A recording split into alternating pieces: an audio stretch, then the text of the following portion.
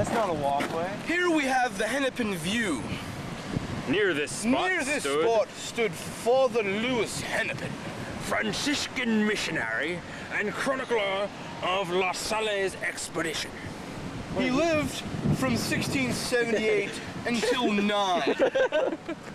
He was 1 year old when he died, but he was the first to preach the gospel on the Niagara frontier. The babe was a young lad. He stood upon this rock and shat. The first white man who saw and described the Falls of Niagara. He was the first to preach the gospel.